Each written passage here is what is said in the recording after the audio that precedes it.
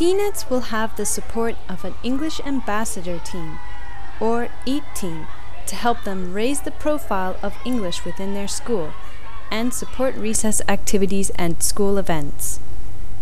The EAT team is a group of roughly 20 enthusiastic students who are selected either by the school or by the CNET.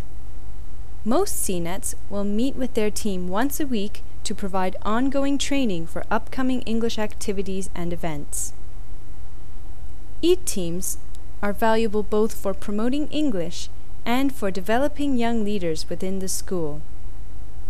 With training, they can learn how to run recess activities, lead funfair games, host tables at English cafes, and help CNETs with decorating display boards.